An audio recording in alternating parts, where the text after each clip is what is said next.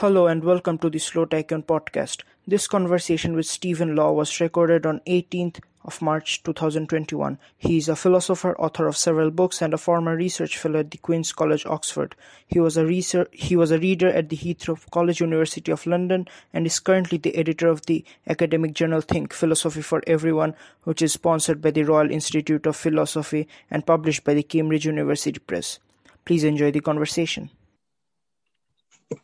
So thank you, Dr. Law, for taking the time and joining me today in the podcast. It is a pleasure to have you here today. Yeah, well, thank you. So the reason why I invited you here today in the podcast is to discuss the problem of evil and the evil God challenge which you put forward. So could you very briefly introduce us to the problem of evil, and then we could later move on to the evil God challenge? Sure. Okay. So you want me to talk about the problem of evil, just outline the problem? Yeah, okay. So, the problem of evil concerns two kinds of evil. There are moral evils and natural evils. So moral evils are the morally bad things that we do to each other for which we're morally responsible. And then natural evils are things like natural diseases, natural disasters that cause great suffering. You don't have to use the word evil. It's kind of a tradition that it's referred to as the problem of evil, but some people call it the problem of suffering instead. So the problem is this, that on the face of it, there's a great deal of evil, and it's hard to see why God would allow it. So there are two versions of the problem. There's the logical problem, which says that if there's any evil at all, even a teaspoonful, then there can't be a God. The existence of any evil at all logically entails that there's no God. And that's because an all-good God would not want there to be evil, and an all-knowing God would know about the evil if it existed, and being all-powerful, he could prevent the evil. So there just shouldn't be any evil at all. So if there is any evil, then there's no God. And clearly there is evil, so there's no God. That's called the logical problem. I don't think it's not considered the most serious problem of evil. Usually people point out that God might have good reasons to allow certain evils if that's the price he must inevitably pay for greater goods. So perhaps it's really good that we have free will, that we can freely choose to do good or evil of our own volition. We're not just puppet beings. So that's a good, but the downside is that sometimes we do evil. But the good more than compensates for or outweighs the evil. So that's the logical problem, probably not much of a problem, theism.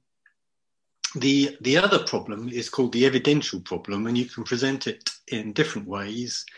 My preference is to run the same problem but just add a word. So it's the logical problem, but we just tweak it slightly. So the problem is this, that if there's an all-powerful, all-knowing and all-good God, then there shouldn't be any gratuitous evil. So I've added the word gratuitous now, and gratuitous means that the evil isn't justified from the perspective of an all-powerful, all-knowing and all-good God. There's no good reason to allow it, okay? So God may allow evils if there's a good reason. Some greater good can be achieved by allowing the evil, but he's not going to allow an evil otherwise, a pointless or gratuitous evil. But there do appear to be, look out the window, there's a great deal of evil out there, and much of it does appear to be gratuitous. It's hard to see what possible reason God could have for allowing a great deal of the evil that we see. And so we conclude that there probably is no God there. If there's probably no good God justifying reason for these evils, then there's probably no God. That's called the evidential problem of evil. And I think that's a very significant problem for traditional theists. And they've struggled with it and tried to deal with it in various ways. One way is to try and think up the reasons that God might have for allowing the evils. There are all sorts of suggestions that theists have come up with, that the evils are there for soul-making purposes, for example, or they're a result of our being given free will. Or Sir, so in this case, in the evidential problem of evil, the quantity of evil is like relevant here, right? Unlike the logical problem of evil. yes, that's right. It's relevant because the sheer scale and also the depth of the evil is such that it seems highly unlikely that God will have a good reason to allow every last ounce of it. Surely there's just too much for it all to be explained away in such a way. That just seems incredibly unlikely. It does, and to me, it does seem very unlikely. I think that the sheer scale of evil, the depth of evil that we see in the world is such that that's pretty good evidence that there is no all-powerful, all-knowing and all-good God. Now, you can get around the problem, of course, if you just cross off any one of the three omni-attributes. If you say that God is not omnipotent, all-powerful, well, no problem at all. You can just say, oh, he'd like to get rid of the evil. He knows about it. He just can't. Or if you cross off omniscience, he doesn't, then you can say, if he knew about the evil, he'd get rid of it. And he certainly would want to, but, he doesn't know about it. So, or you can cross off the all good attribute, omnibenevolence. And then, God's not going to care if there's some evil, perhaps. So it's not surprising that the evil exists. So you cross out any one of the three omni-attributes and you're out of the woods. But the problem for traditional theists is they want their God to be all-powerful, all-knowing and all-good. That's very important. You're a heretic if you start crossing any of those attributes off. So hence it's a significant problem for a traditional theist. Monotheism, the classical monotheistic God. Yeah, exactly. Just so that I think some of my audiences won't be familiar with the theodicies involved in this case. So could you just very briefly run over the three main theodicies which we have? I think you discuss about it in your paper, the free will theodicies, the character building solution, and the second order good requiring first order evil. Could you just very briefly just introduce us to it as well? Well, there are many theodicies, all sorts of theodicies. So one would be to, again, appeal to free will, just like we did with the logical problem of evil.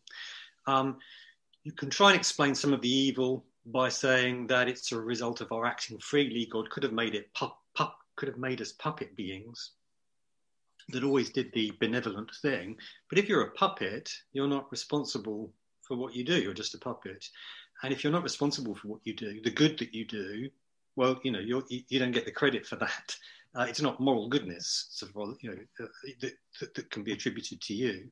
So in order for moral goodness to exist in the universe, God had to cut the strings, set us free. So now we are free to do good of our own free will. But the downside to that is that sometimes we choose not to do good. In fact, we choose to do evil. Unfortunate, but that's the price God pays. So that's a free will theodicy or explanation for the evil. There are obvious limitations to it.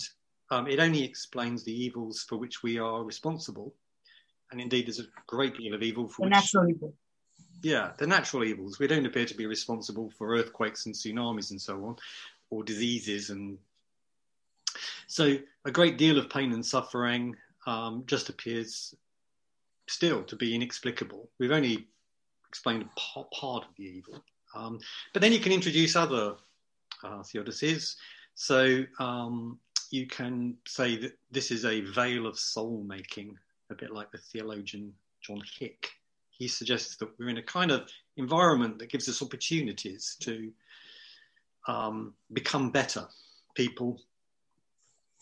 So we're given the opportunity to help each other, be charitable, but that requires that some people be in trouble, for example, and require our help and so on. So yes, there's pain and suffering, but it's there for a purpose. Sometimes there's a kind of analogy used involving a young girl learning to ride her bike. A parent will watch their daughter try to ride the bike and fall off, and there will be pain and suffering as a result. But the parent will encourage the child to get back on despite knowing there'll be more pain and suffering, because actually at the end of the day, the child learns to ride the bike and has the sense of achievement that you get from having been through this somewhat unpleasant process. So in the same way, then, God will encourage us to move through the pain and suffering that we experience in this life in order to become better people, have a sense of achievement, acquire new virtues that would otherwise be unavailable to us. So there's that kind of theodicy. Again, there are significant limitations to it on the face of it. Much of the pain and suffering that we experience doesn't seem to be character building at all. It seems to be character destroying. You say, for example, people will often bow out of this life psychologically and physically demolished by the pain and suffering through which God has put them. I mean, they're just happy to get out. It's hard to make sense of their experiences in terms of this is character building. It clearly isn't building their characters, it's destroying their characters.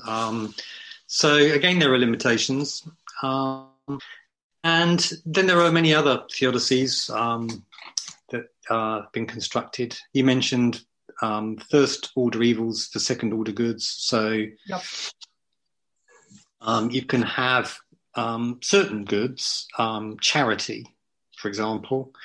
It's important we be able to be charitable to each other, but in order for us to be charitable, some people need to be needy. So God had to make some needy people in order for us to have the opportunity to be charitable.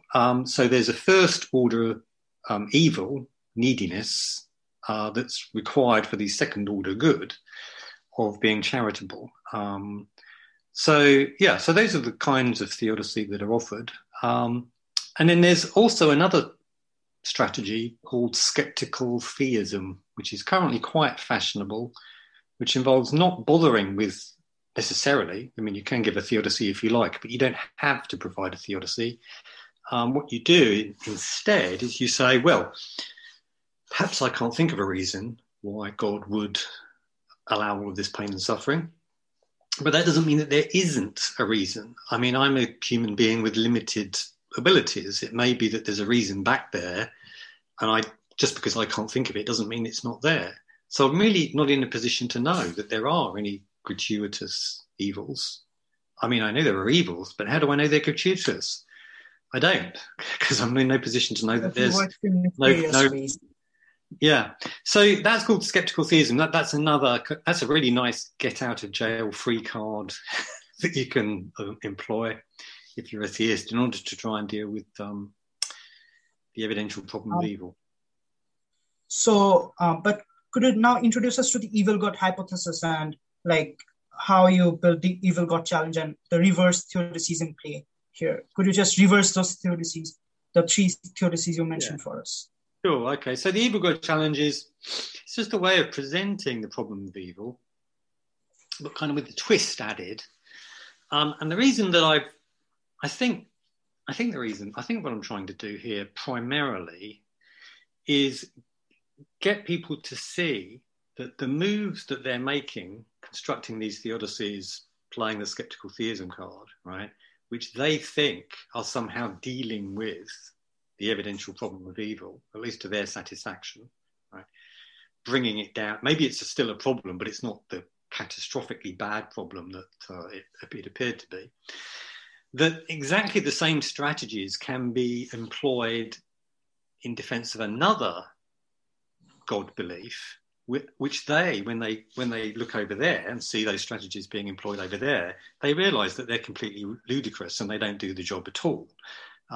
So it's a kind of an analogy which is designed to get people to have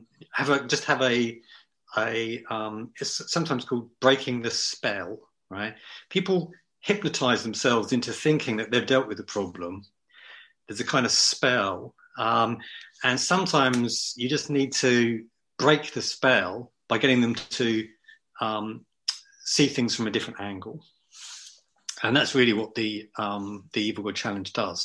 So what I do is I get people to consider a different God hypothesis, that there's an all-powerful God that's all-knowing and is all evil, omni-malevolent, not omni-benevolent, right? But just the one God, no good God, just the evil God, who's not the devil, by the way, because the devil isn't even a God. Is that our creator? Is that the being in charge of the universe? Almost everyone considers that belief absurd and dismisses it out of hand. Why? Well, again, in my experience, the first thought that people have is, but there's too much good. The world is filled with love and laughter and ice cream and rainbows and puppies and so an evil God wouldn't create a world like that with that much goodness in it. Maybe some good, maybe an evil God would allow some good, but he's not going to allow that much. The existence of good on such a scale and to such a depth is clearly good evidence against an evil God. And of course, most people can see that that's true, actually. It is absurd to believe in an evil God. There is abundant evidence against the existence of an evil God. But you can defend belief in an evil God by constructing theodicies and applying skeptical theism. So here's an example, the free will theodicy, right? Let's turn that around. Somebody might object to belief in an evil God on the grounds that an evil God wouldn't allow people to do good and help each other. An evil God would prevent that kind of behaviour. Actually, that's not true. An evil God will give us free will. Why? Because he will want us to freely choose to do evil. Because otherwise, if we're just puppet beings and he just makes us do evil stuff, we're not responsible for it.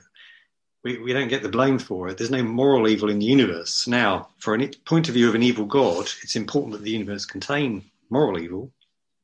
He will cut the strings, set us free. And that means that some people choose to do good of their own volition. An evil God hates that, but it's the price he has to pay for a moral evil existing in the universe. So you can see what I've done there is I've just taken the standard religious free will theodicy and I've just employed it in defense of belief in an evil God. And once you've seen you can do that with one of these theodicies, you realize you can do it with, if not all of them, certainly most of them. So, the idea that this is a veil of soul making, you can twist that around and say, no, this is a veil of soul breaking. Oh, that's right.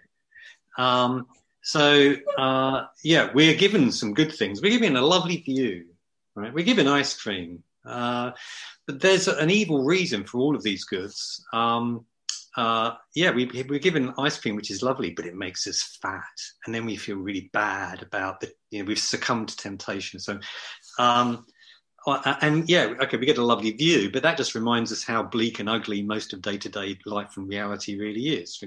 Yes, God gives us children to love. Why would an evil God do that? Well, because he then kills them on an industrial scale over the last 200,000 years. The pain and the suffering is beyond our comprehension, so on.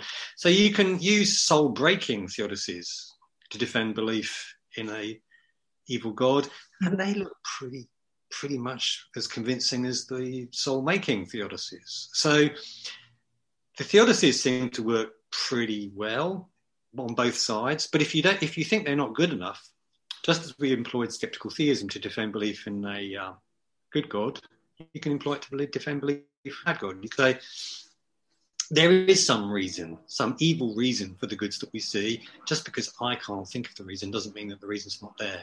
So, all of these goods, none of them are gratuitous goods. There's a good evil reason for every last one of them, and you're in no position to say that any of these goods are gratuitous, so you can't run your evidential problem of good. So you can see that now we appear to be in a sort of symmetrical situation currently. Looking at just the stuff that we've looked at thus far, the theodicies and so on, we seem to have two God hypotheses.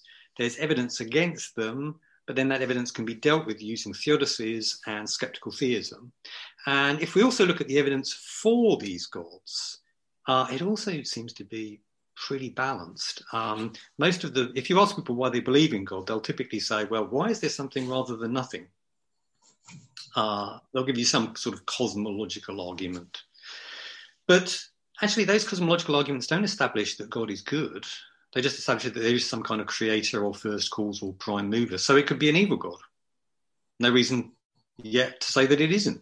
So that argument doesn't favour the good God over the evil God. Similarly, design arguments. Why does the universe just right for life? Why does it have that Goldilocks property? Or where did the eyeball come from? Surely it couldn't just have evolved, could it? There must be some kind of designer back there. Well, maybe there is a designer, but why does it have to be all good? It doesn't. It could be evil. Maybe evil God created eyeballs so that tiny parasitic worms could drill into them and blind children, which is exactly what happens, right? So these arguments for God don't seem to favour the good God over the evil God either. There are one or two exceptions, but for the most part, the ones that people seem to put most weight on, they're leaving the two God hypotheses evenly balanced again. And so if you think that belief in an evil God is absurd, and surely it is, right? We all know it's absurd. You'd have to be slightly bonkers, surely, to think that there really is a supremely evil creator of the universe. The question now is, why is belief in a good God any less bonkers than that? And at this point, we don't seem to have a good argument. It seems that if we want to say, as surely we must, that belief in an evil God is absurd, we're going to have to say the same thing about a good God, which is exactly how it strikes very many of us, me included. It just seems to me absurd to think that the entire universe is the creation of a supremely powerful and benevolent creator. I think when I first read about it, it was absurd to me as well. When I first read about it, the evil God challenge, it felt absurd to me as well, because primarily we don't think like that with our reasoning. It sort of was like, it was very quirky to me at first glance. So, that's why I brought you here to discuss it. It's a really interesting idea, to be very honest, that to reverse the theodicies in the other way around. Yeah, good.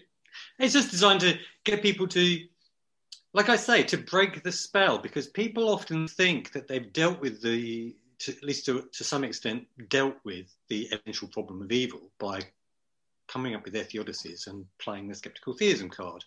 And yet when they look over there at the evil God hypothesis and the way that's being defended using the exact same theodicies, and they go, no, that's ridiculous. Only a madman would defend that belief in that way and think that that was reasonable.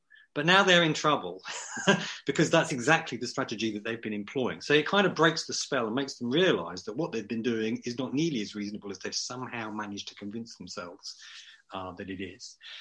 That's really the point of the challenge, is just to get people to stop and think for a moment and just try to explain to themselves, perhaps they can do it, but explain to themselves why their good God belief is so much more reasonable than belief in an evil God. Even if you don't think that belief in a good God is proved, right up the top of the scale of reasonableness, most believers think that it's, halfway up the scale. It's not like believing in fairies or Santa, right?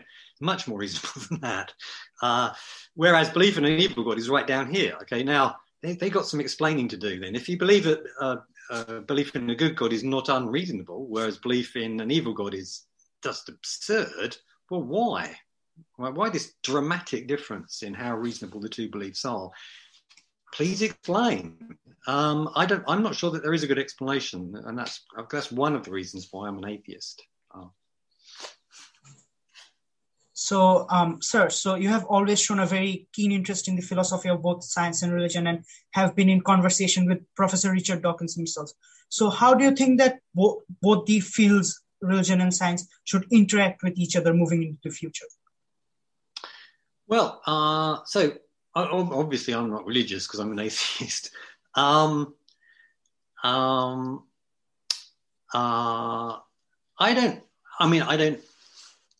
have lots of religious friends. I get on very well with them. We have conversations about religion and science and so on. So, it's not that I worry about religion a little bit. It seems to me that it is an extraordinarily powerful thing, like most supernatural beliefs. And also some other extraordinary beliefs, like conspiracy theories, for example. When people get sucked into these systems of belief, often they're quite harmless, right? They don't really do very much harm, but when they go wrong, they can go really wrong. Religions can explode into all sorts of horrific scenarios where you have persecution and invasion and wars and so. And it's a sign of just how powerful these belief systems are, that they can get smart, college-educated people to believe completely ludicrous things. So in America, polls indicate around about 45% of Americans believe the entire universe is less than 10,000 years old. The entire universe. And they think that's good science as well. 45% of Americans, apparently. Now, it really takes a powerful kind of delusional force to get so many people to believe something that absurd. And religion can do that.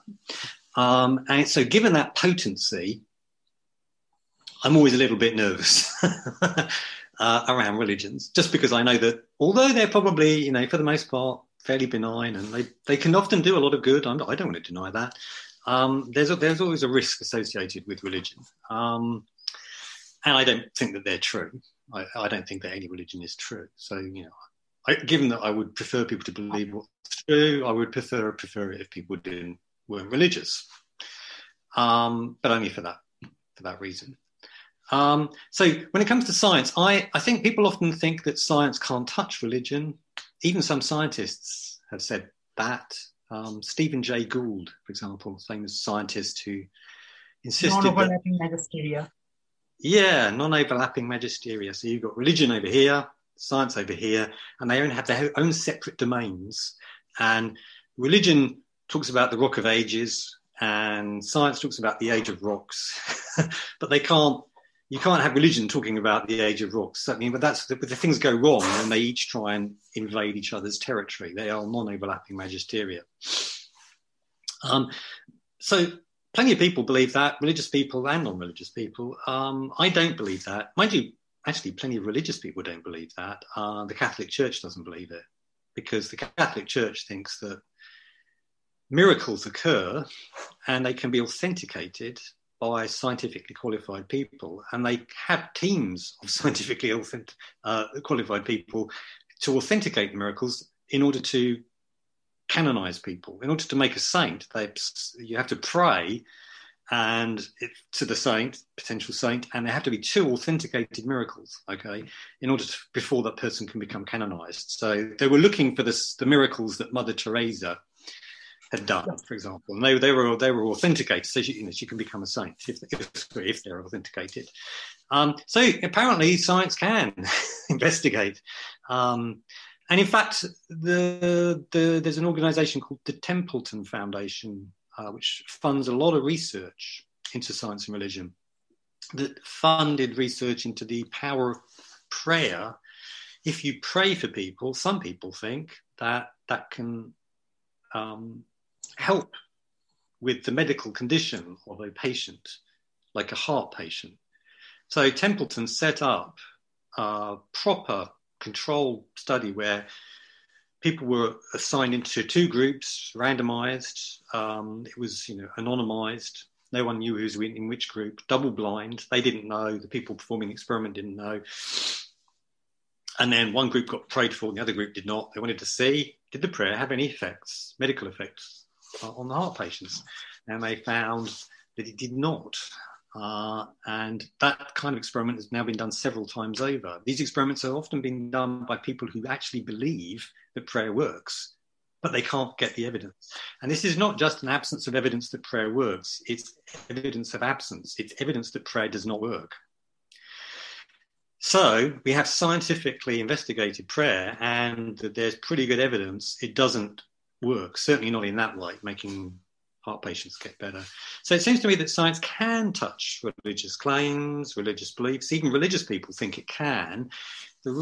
When they bring the shutters down and say, no, you can't touch my religious beliefs with your science, is when they think that science is a threat to religious belief. And sometimes it is. It was in the case of that Templeton study. people often think that religion can't be touched by science because religion concerns the unobservable, right? There's a kind of a veil between the natural observable world and the supernatural unobserved world. And one or two of us can glimpse through the veil, maybe through the power of prayer or religious experience, and we can dimly see what's behind. But science is firmly trapped on this side of the veil and cannot ever investigate what's unobserved. And so they try and protect their religious beliefs in that way. But it's not true that science can't touch the unobserved. Science deals with the unobserved all the time. So subatomic particles, necessarily unobservable. You can have good scientific evidence for or against their existence. The distant past of this planet, unobservable by us. But, we've got ample evidence that dinosaurs once roamed the earth, for example, despite the fact that no one has ever seen one doing it. So, the unobserved is not off limits to science. All that's required is that there be scientifically or empirically, observationally available evidence that might count for or against it. You get that with subatomic particles and with the distant past of this planet, and you can get that with gods. So, if there's an all-powerful, all-good God, you'd expect this side of the veil to be a bit nicer than it actually is. If there's an all-powerful, all-evil God behind the veil, you'd expect what's on this side of the veil to be pretty unpleasant, much more unpleasant than it actually is, something much more like a sort of hellscape. But no, there's love and laughter and ice cream and rainbows in abundance. So whilst there is some evil, there's too much good on this side, and that counts against there being an evil God on the other behind the veil. So it seems to me that science can touch religious beliefs. The only time it can't really is when your religious belief is just so completely amorphous. There's not really any substance to it. It's just, I just believe in something and it's beyond. Like Bertrand Russell, I'm talking about that certain things that you say that it can't be proved by the methods of science. So those types of claims, I guess, you're talking about. Yeah, Russell famously said, that this is something that we can't verify or disprove. But I think you can disprove many religious hypotheses and God claims. Yeah. So thank you so very much, Dr. Stephen Law, for joining with us today. It has been a real pleasure to have you here. Yeah, it's my pleasure. Thank you very much. So my phone went off at the last minute. I thought I turned it off, but apparently I hadn't. It's a pleasure. Thank you. And good luck with your podcasting. It was Thank you so very much. Very enjoyable. Thank you very much. Thank you so much for listening to this episode of the Slow Tachyon podcast. If you liked this episode, please don't forget to like and subscribe. Thank you so very much for joining.